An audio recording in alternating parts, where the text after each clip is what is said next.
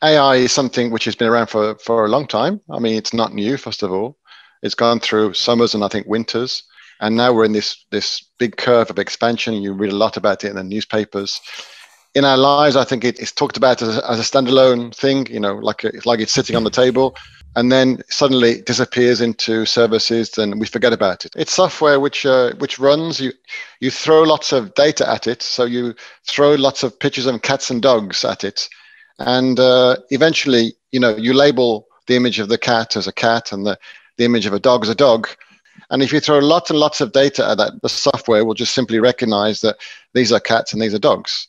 So it learns to, in a very basic way, it learns to classify, categorize different images. And it's been very successful in saying, this is a cat and this is a dog.